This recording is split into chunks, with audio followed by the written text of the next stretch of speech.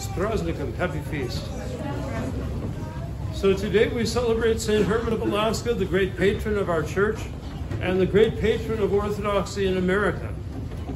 St. Herman was a simple monk. He had gone to Valam Monastery with Elder Nazari, Saint Nazari now, who had been requested to rebuild Valam, which had basically turned into a ruin after the marauding Swedes, so the community arrived from there. This made, among other things, or rather, Saint Herman was a spiritual brother of Saint Seraphim of Sarov, because Saint Seraphim they'd both been together at Sarov under Elder Nazari. Saint Herman was a rather remarkable young man, and he was a man of great stillness, of great inner peace, and so he very quickly matured to the point where he was able to receive the blessing, not just where he was given the blessing, but where he was able to receive the blessing to go off and be a hermit. And so he built a hermitage about a mile from the main monastery. It's now called St. Herman's Field. For a while it was the helicopter pad. But it's this huge field, and there's now a church there to commemorate St. Herman. And he lived there in solitude as a hermit, going into the main monastery for feast days and receiving his needs from the main monastery. When he was called by Elder Nazari, thanks to the Metropolitan of St. Petersburg, to go and to be a missionary in America, in Alaska. And so he and 9 other monks made their way across Siberia. If you can imagine, it took a whole year. They went by, they walked part way, they went by cart, they went by boat, they used they probably had to go also by sled over the snow. It's, I don't know, 7,000 or 8,000 miles without a car, if you can imagine, or a train or a boat, all the way to the Pacific coast. And then they got on a ship and went to Kodiak, where they basically found a pile of lumber. At least there was the pile of lumber. So they built a monastery there, the center of which is Holy Resurrection Cathedral, which still exists, which is kind of the very heart of the town of Kodiak. And this became the missionary base, the missionary center. And the monks went out from there to baptize, to teach, to preach, to disciple, to bring, with the specific goal of bringing Americans to Orthodoxy. Now, the Americans that they were working with happened to speak Aleut and Yupik and Tlingit and Athabaskan and other various native languages. Only later would they embark on the mission to work on the English-speaking people, but the Americans were still a long way off from there. St. Herman once overheard a conversation between a couple of the hieromonks who were arguing who would get to be the apostle to which people. One was arguing he wanted to be the apostle to the Yupiks, another to the Athabascans, another to the Tlingits. And he was very edified by that. Of course, at least one of those hieromonks ended up being a martyr. And so the Russian mission itself was a really amazing thing.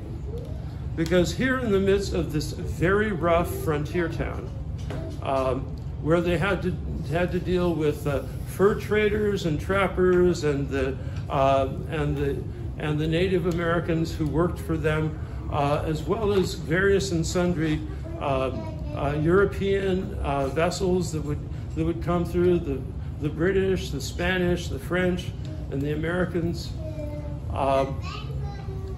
At the turn of the 19th century, still there was a great fervor among those monks, among those missionaries, to establish orthodoxy in America.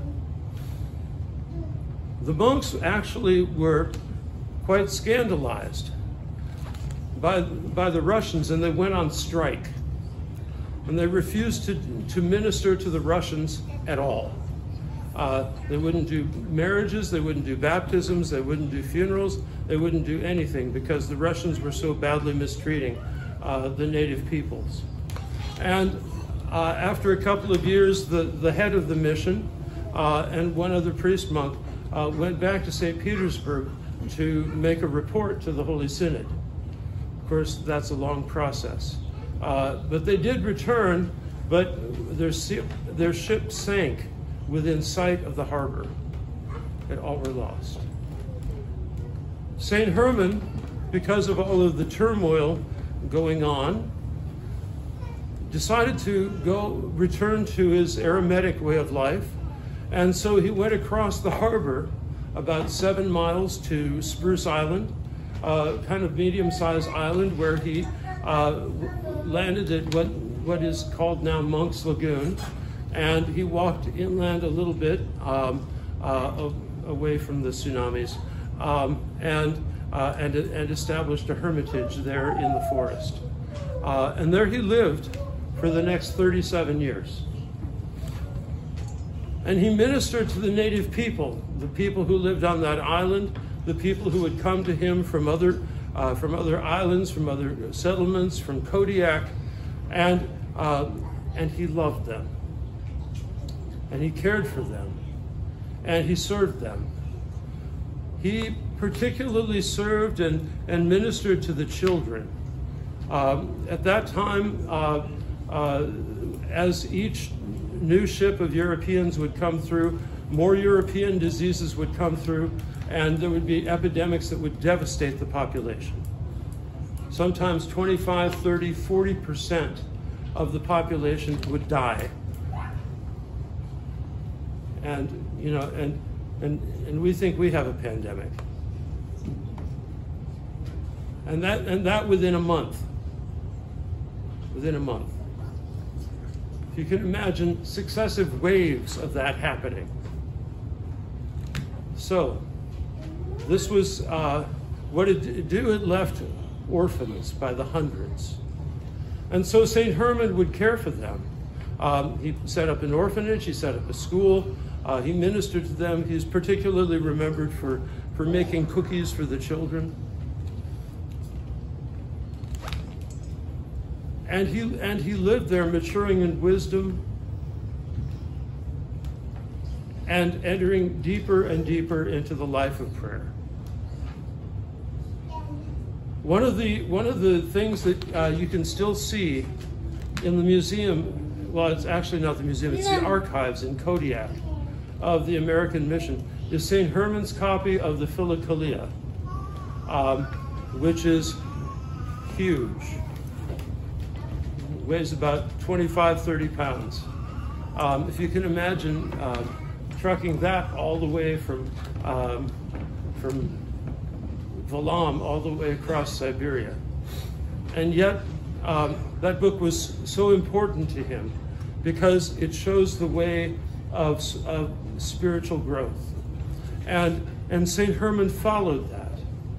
And he lived according to it. And you can read his letters back to Valam, back to the elder, for spiritual direction.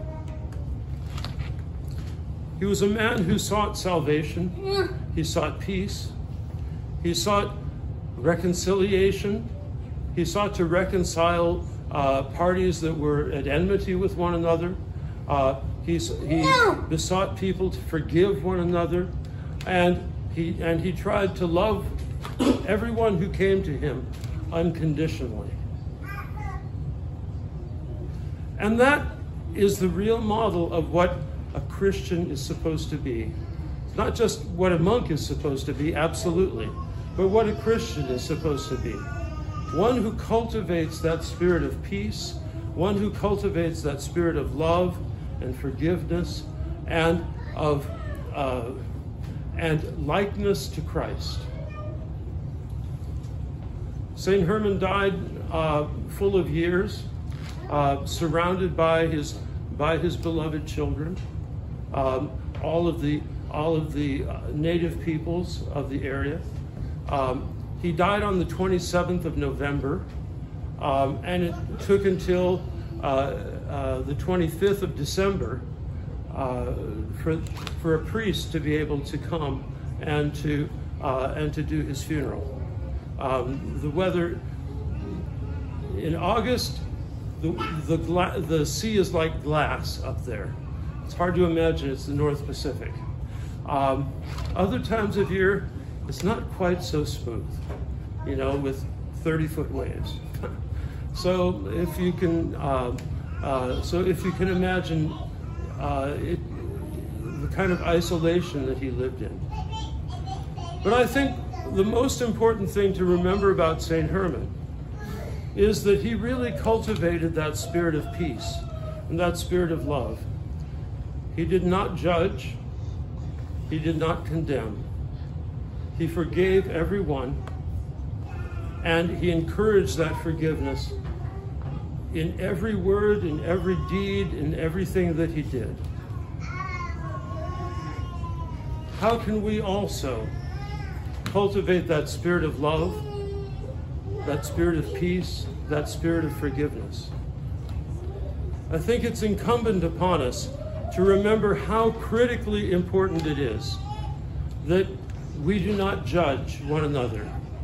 And we must not judge one another. In fact, we must not judge anyone, whether they're an Orthodox brother or sister, or whether they're somebody that we don't know, or somebody whose religion or politics we disagree with, or whatever it is.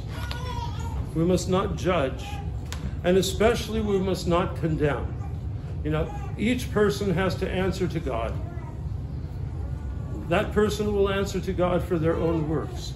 As for us, what can we do but pray for them? What can we do but love them? What can we do but strive to cut out any kind of condemnation that we have in our hearts for anyone? And if somebody has sinned against us, if somebody has hurt us, we need to forgive them unconditionally for the sake of Christ, as he forgave us unconditionally. And this is the way to cultivate the spirit of peace within us. On one hand, it really helps to engage in contemplative prayer and in hesychasm and all of these other things. But unless we stop judging, unless we stop condemning other people and looking at other people and making all sorts of criticisms and all of this other stuff, doesn't matter how much religious stuff you do.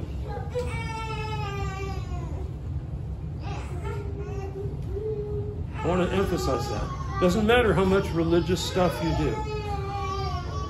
If you're judging and condemning and criticizing people, you will never have peace in your heart.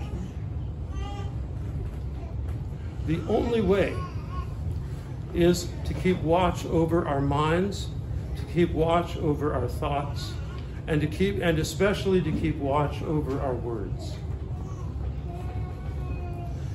Even if our judgment is based on truth and it's something somebody objectively did to us. And the other thing, of course, that goes along with that is, and the fathers emphasize continually, if we're conscious of our own sins, how can we ever judge anyone? If we are conscious of our own sins, how can we ever judge anyone? We can't. So, brothers and sisters, let us emulate St. Herman, the patron of our community, who showed us the way to attaining the spirit of peace, who showed us the way to attaining to likeness to God by becoming precisely one whom that description of a mature Christian that was read in the Apostle this morning, to be characterized by love, joy, peace, faith, patience, long-suffering, and self-control. And if we do that, we will not be far from the kingdom of